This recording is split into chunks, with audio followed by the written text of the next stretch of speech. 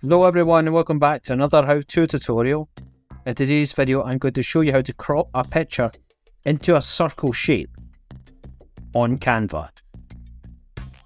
The first thing you should do is open your web browser and go to canva.com. Once it's loaded, go to the right and click Create a Design. There's many suggestions, but for time I'm going to use custom size. I'm going to add in the width and height. And once that's ready, click Create New Design. Wait till it loads. No thanks. Now that it's loaded on your left, go to Elements and click that. Scroll down and look for Frames. And here it is, but if you can't see it, you can go up to the search box and type in frames to locate it. Scroll down and click See All if you don't see the circle or anything somewhere you want to use. Well, obviously we're going to use this, click that, and it's been added. Now if you click and hold and scroll out, it can enlarge it. Continue to your desired results. This should be fine.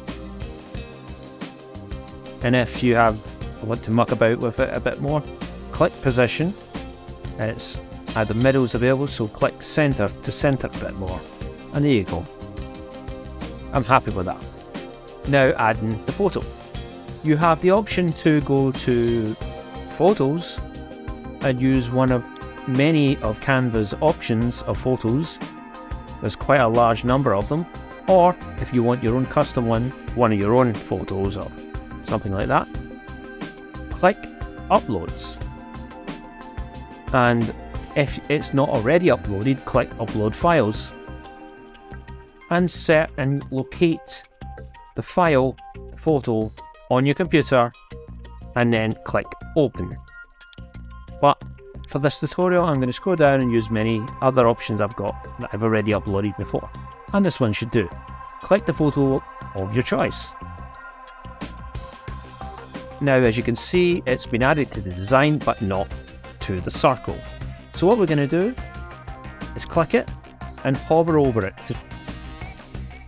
until it becomes part of the circle and let go. Now double click it and you can move it up or down and use the grid to get a desired result. This is maybe not the best, but I'll do. Once you're finished, click Done. And that's it, that's it ready. So what's left is to output it. Go up to Share, click that. Scroll down to Downloads. The file type is usually PNG. And there's nothing left to do but click Download. And it's now downloading onto your computer through the web browser. So this will either be in the Downloads folder of your web browser or Downloads folder of your PC, or wherever it's currently located. And if you click it, you can open it. There you go. The file is the image dimensions are quite small. You have to bear that in mind. And that's it. Oh, and if you're wondering, if you go up to Share again and click that, scroll down to Downloads, click that, and use Transparent Background. Unfortunately, that's a Canva Pro feature. If you click that, click the radio button to highlight it, and then click Download. And yet again, it's downloaded again. And let me show you what I mean.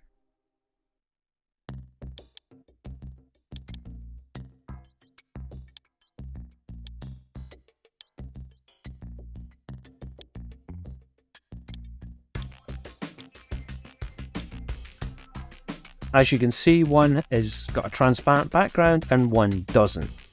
Unfortunately, you may have to use other software or pay out for Canva Pro. This was the first ever Canva video I made for this channel. If you'd like to see more, you can leave a like or a comment to show your support for this video.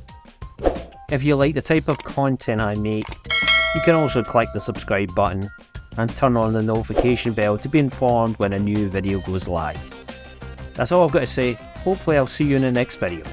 Take care everyone.